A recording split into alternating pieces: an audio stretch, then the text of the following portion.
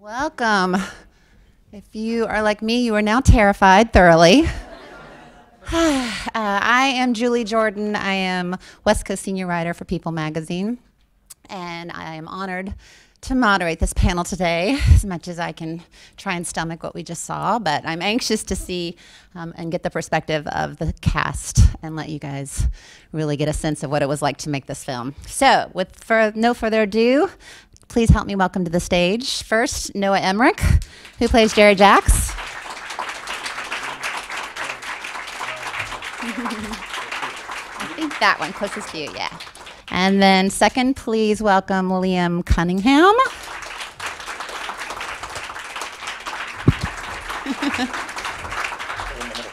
Either or.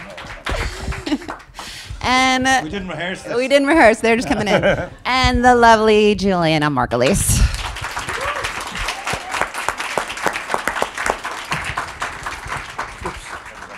There you go. All right, everybody situated and settled. Okay, so I was just saying to the audience, this was absolutely horrifying, at least in terms to absorb and watch. The fact that it's a true story takes it to a new level of terror. So for each of you, first of all, as actors, when you get projects offered to you, and of course, the obvious is it's a good script, but aside from the script, for each of you, what was the moment you said, I have to be a part of this? For me, it was when they said there was going to be Julianna. You know what's funny? I was at home and I told my wife and my daughter, I may have told you this, I don't know, and I said, I've been offered this thing, and I said, who's in it? And I said, Julianna Margulies. Before I got to the end of the sentence, they said, you're doing it. Though I didn't have any choice in the matter. When I heard she was in it, I was doing it. That's very sweet, and I would say the same, except you weren't on board yet. But I was so thrilled when you both were. For me, it was reading the first 4 episodes and realizing I knew nothing about. I was just completely ignorant of what had happened in 1989 on U.S. soil, and I was ignorant of the fact that it is a global issue, and I thought it would be a great way. I wish I was a scientist or had a scientific mind. I'd be doing something much more worthy with my life, I'm sure. But my only contribution is that I can shed a spotlight on what I think is a very important issue. Okay, so in roles like this, especially when you're playing a real person, which obviously is different from a character that a writer has created, how important is it to really hone in on that real person? I know you didn't meet your character. You didn't meet Jaax before you did the production. You talked after, or you talked. No, we talked. Yes. We talked and emailed before. She lives in Kansas, and she was in the middle of moving, so it was hard. And also, it was a pretty quick process. Right. Yes, I'm doing it. You have 3 weeks. Go. So it wasn't. But I talked to her on the phone for about an hour and picked her brain, trying to ask her intelligent questions. And then at the end, I said, and now can I ask you stupid actor questions? Like, what shoes did you wear in the lab? and what you were on an army base, you're a colonel in the army. Were you in the lab in your skirt and uniform, or things like that? And she's like, never wore those pumps. I always wore combat boots. So I got to understand a little bit of her character and who she was as Nancy outside of the lab. So that was as much as I got, and the writing. I mean, Richard Preston, who wrote the book, got a lot of his information from the Jaaxes themselves. So what's in the book and what's in the script is true stuff. And the most important thing for me was getting their blessing. I didn't want to make a show without them saying yes to the book and the script. And they've been with us every step of the way. I also think that, in a case like this where they are real people, but no one knows really who they are or how they walk or how they talk or what they look like. So there's less of a demand to do an impersonation of their physicality, I think, than in a case of people that everybody knows. So when you're playing a character that everybody knows how they walk and talk and what they look like, there's a call to do that. But in this case, I think it was more important for us to capture the truth of the character's motivations and their actions, but actually doing a physical adjustment to emulate who they were actually. It wasn't called for. Liam, what was your Well, it was fine because my guy's not real. I know, but I mean, how did you prepare? Did you do any research? Well, I did. Well, I wanted to find out what the motivations, and it's like Noah says, your responsibility is to the truth of the story and delivering it and attempting to suspend an audience's disbelief. Mimicry is trickery, so when I look at something like that, I look for holes. I look, my BS meter goes up, and I look for that stuff. And if I can't find anything glaring, I look for it in details. And the more I reduce or get rid of that stuff and that unsureness in me, the more I believe the character, and the more I can throw into making them as real as I can possibly do it. So there was obviously procedural stuff, and with the suits that we didn't like too much, and we needed to know how to do them properly. That was fun. Not. So that was the only kind of preparation I did, and there was obviously some bit for procedural stuff when we were in Africa. We wanted to try and get that right, but character-wise, I just kind of do I believe this guy, and do I believe that their relationships, and if that rings through, it rings true. I can do the job. Okay, and I'm going to make you repeat yourself a little bit because you've said some good things along the way. We know that you have said medical jargon is very hard as an actor. What do you have a tip? Do you have are there the things you've learned to help you memorize and really remember, especially when you're not necessarily understanding the words that your character is saying? Yeah, I think if you ask any actor, medical jargon is the hardest of all because there's no through line in what you're saying. You don't really know what you're saying, and you certainly don't have the time to look up every single thing that you're saying, and even if you did, you still wouldn't understand it. It's not a regular thing that we incorporate into our lives. But something I learned on this, and I am going to take it to my next job. So Nancy Jaax has monologues, pages. On screen it doesn't look like it, but it's pages of monologues of just gibberish to me. Where I stand up in front of all these guys, and I mean, it was like on the script, it was 4 pages, and in the lab, when you're saying words like immunofluorescence, that doesn't flow off the tongue, and you're in a hazmat suit, which, by the way, aside from finding out I was highly claustrophobic, there are fans to keep it air circulating. So when they zip you in, suddenly you're just hearing. Which try writing with a jackhammer outside your window. It's the same thing. You can't think straight. And you can't hear your cues. And you can't hear. I mean, there was one shot of me. We had to reshoot it because I do it and I did it right, and then I'm waiting for Topher to say his line, and I'm like, and you see me go. And the Michael Uppendahl, he goes, "We can see you." Like, right on camera. But you feel a little, you feel isolated. You're not part of the planet in those suits. You're somewhere else. So I found a trick, which was, and I'm so glad I was in a hotel and not at home with a family around me.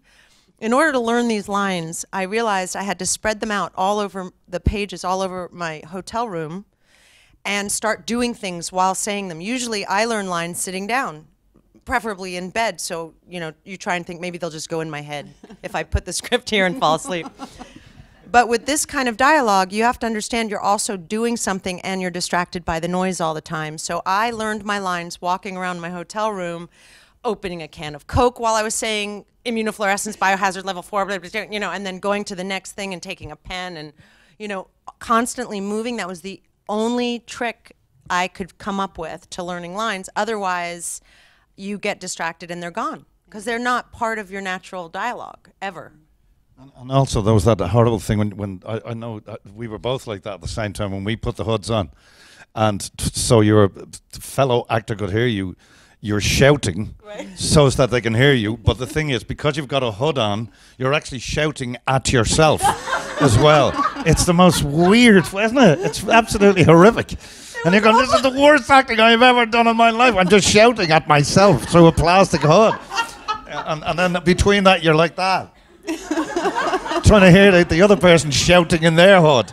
It was really weird. I remember when you and I were running down the hallway in the Tyvek suits, and James Darcy's character comes into the hallway to stop us, and my line was, "Get out of the way! I'm Colonel Nancy Jaax!" And of course, I can't hear anything because there's a fan, and I'm yelling it. And they bring me into ADR, and they're like, "So you were yelling this line? We thought maybe you could just say the line." And I was like, "Of course I'm yelling the line. I can't hear a fucking thing, and neither can he. I'm in plastic." But the mics were right here. So it was a very fine line. So they were picking up us yelling at each other the whole time. No any tricks? That's the thing where you need to be, that's when you need to be professional.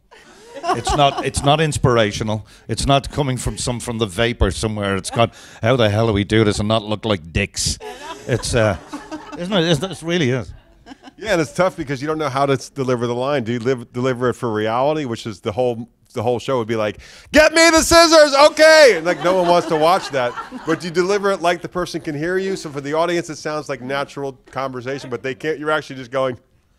It was, yeah.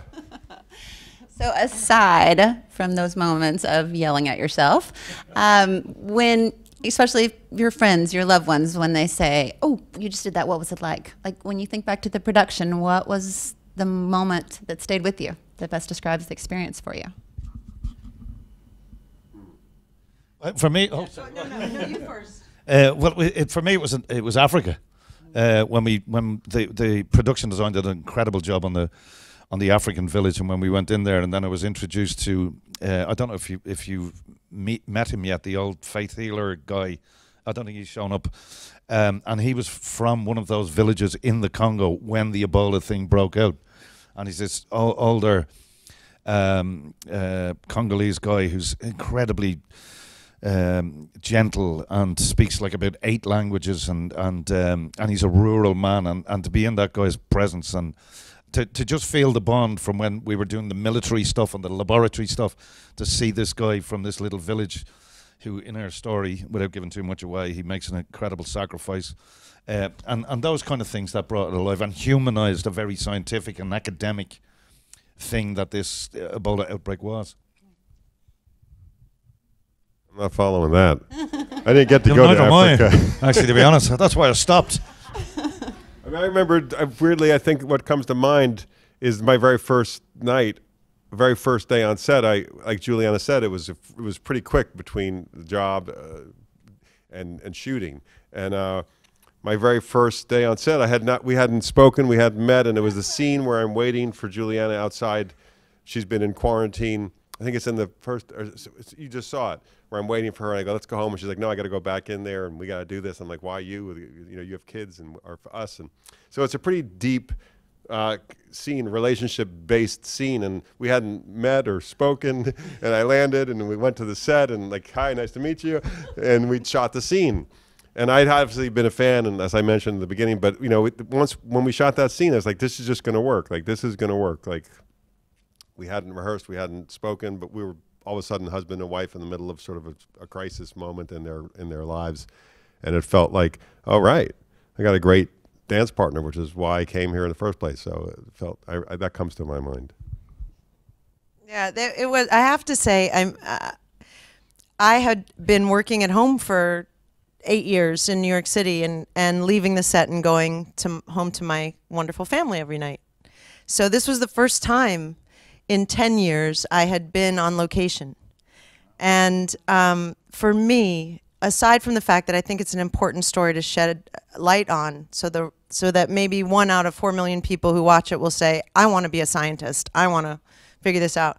For me, it was the nights actors are so lucky in that we get put in these situations, and I forgot how much I missed it, where when you're sitting waiting for them to light and it's 2 in the morning, we're all in a room together, finding out about who we are, and chit-chatting and making jokes, and yelling out a line and saying, "What movie's that from?" and being among your peers on a set in the middle of nowhere.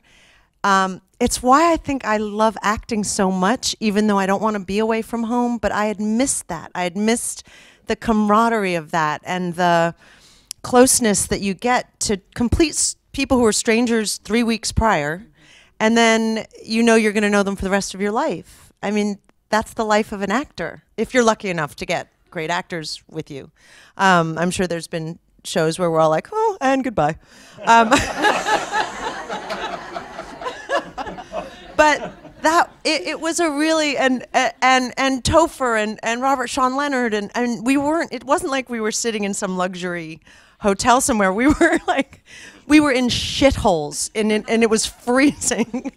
But we had our heaters, and one of us would go and get us like tea, and we'd sit and chit chat. And I really value that. I always think I'm so lucky that I do what I do. Well, on that note, and aside from when you first meet and your first scenes together, what would you say, if you think back to the production, what moment were you most impressed with your co-stars, with each other? I'll go first, since obviously they're having a very hard time. We're shy. They're thinking. They have lots of options. So, and so many. I'm just gonna pick up where Noah left off in terms of it was that first night, because it is what was great is the acknowledgement. Obviously, we both had admired each other's work before, so it was lovely to be in each other's company, and I was excited to have him as my partner. But we immediately said, okay, so this is weird. We are husband and wife. Okay, so we've been married, 15 years. And we've never met before, but we met, and Noah said, I don't want this guy coming off, because it was a very fine line for for Noah's character playing Jerry Jaax to come off a little whiny, to sort of, and if you read the scene on the page, it sounded a little bit misogynistic. But when we did the scene, and he made it all about him just caring about her well-being. It had nothing to do with sexism. It had nothing to do with, I don't believe you can do this. It was truly about the love he had for her and protecting her and her kids, their kids. And so that was sort of a moment where I went, and that's what happens when you tap dance with Fred Astaire. You just look good. It didn't come off corny or silly. And then the same thing happened with Liam and I, which was our first scene together, was when we went into the monkey house the first time, just the two of us. Monkey. I asked him actually on my close-ups, I was like, please don't look at me when you say monkey. I can't. That's my accent. That's terrible. What can I tell you? I just would start laughing and then crying. I couldn't recover. Oh, it was just so funny. But for us, it was that first. So Liam and I were in the very first. They weren't actually Raquel suits. They were those paper suits. Yeah, we were under the impression there was not going. We didn't worry about them because they were just paper, like those forensic suits that the cops want. We thought that'll be grand. The other two are the difficult ones. Right. And then we put them on, and then we put the thing on it. It was just, but being with someone who's funny and good, and he sort of led the way for me when I'm supposed to really be in charge here. I was so grateful for that first journey into the monkey house with Liam, because he really took over and allowed me to just follow his. I was grabbing onto his coattails. I was panicking. She's being too modest. She's not like that. This lady is very much a leader, and it was a joy. Julianna led the team in every way. She runs a fantastic floor on a set. There's no ego at work. It's all about the product, all about the story, and it's all about the quality of it. And it's a complete and utter joy to be sharing an acting space with this lady. And but there wasn't a day. It was a really serious subject. It's death. It's horrible, and it's all. There wasn't a day that we didn't laugh. We didn't laugh too much. We laughed all the time. And I remember when we put on those white suits when they were on, and I noticed I could hear my sweat bubbling because it was boiling. And I remember looking around. And I was dripping from my nose. And I said, I thought these suits were supposed to be okay. They were breathable or something. And she went, it's me. We all thought we were, I thought I was going into menopause. I thought there's some truth in this male menopause stuff. I must be. I'm drowning in my own sweat here. You were dripping. Oh, it was horrible. I thought I was having a stroke. I kept looking and going, no, you look fine. You look great, I think. It was nuts. But when you've got those kind of difficulties and those long days and those suits. But hold on, let me tell you about this hero. The white suit we wore was kind of sweaty and whatever. The orange suit that you saw in this was noisy and difficult to hear the cues. Then what came the monster, which I, thank God, didn't have to wear. What was that suit called, the blue one?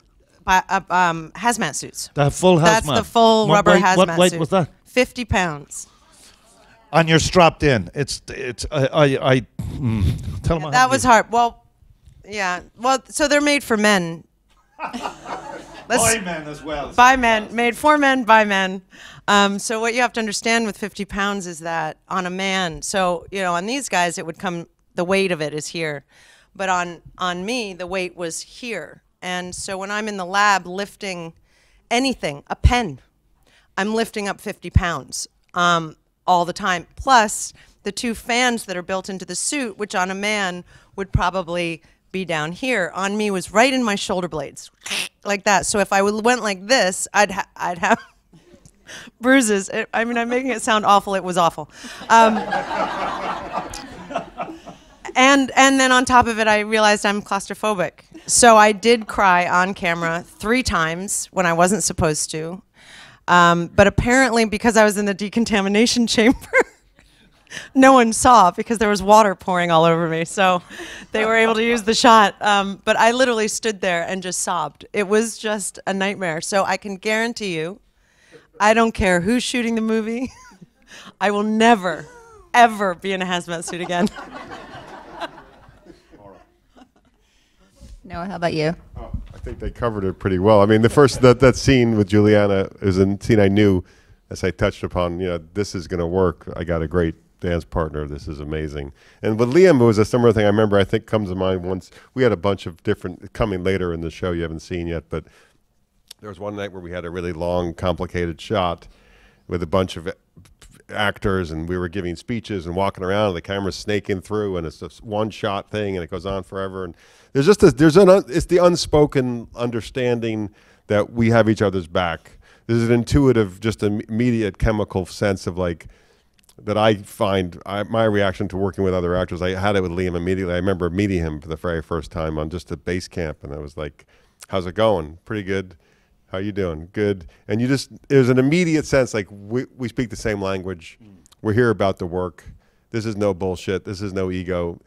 We're here to help each other, to serve each other, to serve the material. And it was an intuitive sense that came to fruition throughout the difficulties of the shoot, that you know you can trust your partner, you can help each other, they're going to help you, and you're just in the hands of a pro, which is what makes you comfortable and relaxed and available for the work. And I think it also makes you allow mistakes, because it's not an ego thing, isn't it? You have a go at something, and even if it's like the stupidest idea you've ever had, there's nobody kind of judging you on it. You can have a smile, or you can look to these 2 people that you trust implicitly, and they look at you like over their glass or whatever it may be. Are you really going to be doing that? And I go, all right, we're just trying something. And there's a real comfort in that, because it makes you try a little harder, and you don't mind making mistakes because you're not being judged, and it's a nice thing. And then you can kind of play tennis. Somebody else can try it, and the person with the best idea in the room wins. And I think that's really important. That makes the days go really quickly and are enjoyable, and I think that's important, that stuff. All right, so when you think back over your career in acting, what would you say is the best advice you've been given over the years, and how have you applied it? There's a story that I believe that Richard Gere, when he was pumping gas in LA, and Peter Falk, remember Columbo? Of course. Yeah. Pulled in the car, and apparently Richard Gere said to Peter, who was Columbo and all sorts of wonderful stuff, said, "Do you have any advice for a young actor?" And Peter Falk said to him, "You got to remember, kid, they're not as smart as you think they are." And basically, there's a lot to be said on that sentence. Is that I think what he was saying was, your opinion and your ideas are as good as anybody else's is. Nobody has a monopoly on intelligence or wisdom or creativity or anything like that. You're a contributor to things. You're not better or worse or whatever it may be. If you're bringing it and you're allowed to express yourself, What you're doing is your time and is your contribution. You're as entitled to be there as anybody else. Yeah, in line with that, I think it's really critical. Actors, and I didn't learn this until I made all these mistakes. But when you're beginning in the field, you're desperate for any opportunity to work. So there's this feeling of powerlessness. There's a feeling of desperation that you have inherently to the position of an actor walking in, standing in line for an open call for an audition with 400 people, and you get your 2 minutes. And it's really, really important to do what Peter Falk said, which is hold on to your power. Hold on to your belief in yourself. You're not a beggar and you're not desperate. You don't have a job in this moment, but that opportunity will unfold.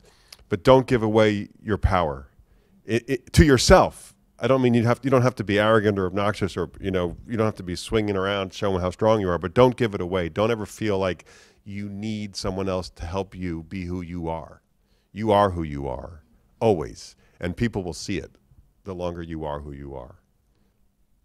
Yeah, I mean, I think I had such a great training ground with ER because I started ER at 25 and had never really been on a TV set much. But I had a great teacher, and or maybe I just listened and learned and watched.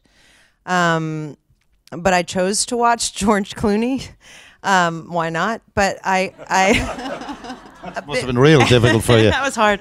No, because he had done 14 failed pilots.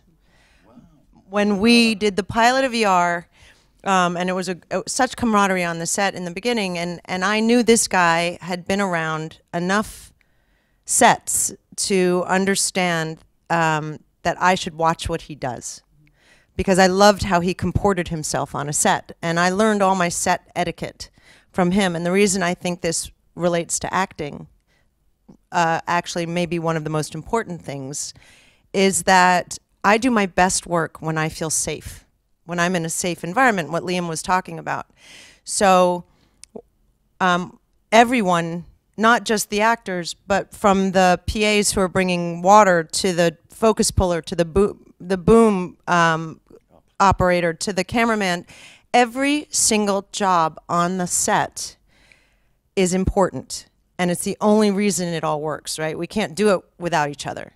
And so no one's more important. My hairs go up on the back of my neck when I see an actor walk onto a set and not acknowledge the crew and say good morning. I get nervous. It makes me queasy because that crew is who I'm actually acting for in that moment. And I need to feel as comfortable and as safe as possible to give my best performance.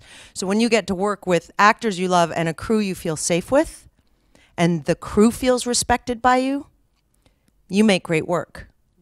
And I always say, I teach sometimes these little classes at universities now and then, and I always say to my students, because I don't think they teach you this in acting school. They teach you technique, they teach you plays, they teach you speech and body and all that, but they don't teach you how to be a professional actor on a set. And I always say to my students, be on time, be respectful, learn your lines. You are a paid professional. And when you get on that set, to make sure you can do your best work, treat everyone as you would want to be treated. I love that. That's amazing. Okay, lastly, we had some questions from the audience, and there's one in particular that I think would be great for all of you to address. When you think back in between your projects, before you knew the next one was coming, for you, ER to the Good Wife to now, how do you stay motivated? How do you stay optimistic and trust that everything is going to work out accordingly? Well, I'm in a kind of a peculiar position because I didn't start doing this until I was 29. And I discovered, I took up acting not as any sort of career move, because I didn't like the job I was doing and I wanted a distraction. And I love TVs and love it, and I wanted to find out how these people did this thing, and I didn't realize it would turn into heroin. I just completely fell in love with it, and I've tried as much as I can. There's a million distractions. There's large checks. There's working on blockbusters. There's all these sort of things. If you're lucky enough to find yourself in that position, the most important thing for me was making sure that I didn't lose the love of the process. And when I was reading Shakespeare, when I didn't understand 2 words of what this speech was digging and digging and digging. And then when something made sense, it was like a tiny little light went off. And oh, that's beautiful. That sounds beautiful. I know what he means. And it's written like poetry. And then the next line would feed that. And I had a voracious appetite for it. And it's the solving problems on a set is when something that runs from a piece of ink on a piece of paper to being lifted up and to being made a believable tear-stained scene between 2 lovers who are never going to see each other again, and to get that and not to be condescending or patronizing to an audience, and make that the truth and bring those people along on that journey with you. It is the greatest privilege on the planet. And and if you lose that, and it's easy to lose it with the fame, the fortune, and all that sort of stuff, you're in the wilderness, you're gone, and you've lost your reason for doing it, and you've lost your love of doing it. Never lose the love of doing this job, because it's an incredible honor and it's a real privilege. Bravo, well said. Yeah, very well said. Ditto. What he said. Drop the mic. And Noah, a few more. I've lost the question. I got so inspired and moved. I'm done. How you stay motivated? Stay Between motivated. in between projects. Not give in to the all-encompassing fear and gloom of never working again. Yeah. I don't know. I'm not sure how to do that. I mean, look, you have to, Liam said it great. Stay connected to why you're doing what you're doing. That the literature doesn't go away, your passion doesn't go away, your interest doesn't go away. That's persistent and continuous throughout, hopefully. If it's not, that's something else to examine. But so that fire that is your driving fire, which is the passion and the commitment and the interest and the curiosity about the work, you don't need someone to give you a job to have that be alive. And in terms of the more practical, just logistical, putting food on the table, paying your rent, it's faith. It's faith. It's bird's eye perspective. It's not getting caught up in the minute to minute. The minute to minute will kill you. But if you look backwards and go, hey, it's been 5 years. I've paid my rent. I've been working. Great. If I haven't been working enough as an actor, I've been doing something else. But I'm still acting. I'm still in the art. I'm still working on my craft. I'm still reading. I'm still living. I know someone I was teaching. Sometimes I teach as well a little bit. I was teaching a class last week of high school kids in New York, and they were saying, how do you do it? What do you do to become an actor? What do you do when you're not working? And I say, you need to live. Living is as important. You can't live your life to be an actor. You have to live your life and then be an actor. Because the experiences you're having living a life, experiencing the wonders of the world, the wonders of human relations, those things need to be primal and fundamental, and they can't be, they need to be for themselves. Then you bring that experience to your work. But living for your work, I think, is an error. If it's all consuming all the time, then you're not giving yourself the opportunity to experience life as a human, which is what the most important homework for an actor is to be as human as possible. And that you can always do. Beautifully. I mean, need I say more? I do. I enjoy my downtime because of that. I live in New York, and one of the things I love to do is ride the subway. I know this sounds ridiculous, but I love seeing how people react and dress and act on a train. It's my canvas that I get to fill in by what I see. So, and I walk everywhere in New York City. If it's 44 blocks, I'll just leave an extra 15 minutes early because I just want to see how people live. And my sister and I used to play this game where we would get on the bus going down Fifth Avenue, and we weren't allowed to look at the faces. We could only look at people's shoes, and then we would have to guess what they looked like just from their shoes. And I still do that. I do it because it informs you about who that person is, right? By their shoes. Or you start the other way and you look at their head and you say, I know what kind of shoes she's wearing. And this is what I need in order to form characters, in order to create my next, whoever I'm going to play next. I need constant human contact. And for me, living in New York City gives me that. I mean, like it or not. whether you like it or not, exactly. Also, acting is reacting, right? So I always think, I get jealous of characters I play because I wish I could react the way they do. I miss playing Alicia Florrick because she reacted every way I want to and never do. And so I use it out on the street or in the subway. You know, if someone pushes me or if someone gives me a nasty look, I think, watch your reaction. If you were a different character, how would you be reacting? If you're Julianne, you know, and sometimes I forget and I just say, hey, fuck you, and, you know, keep going or whatever it is. But we play human beings, right? That's our job.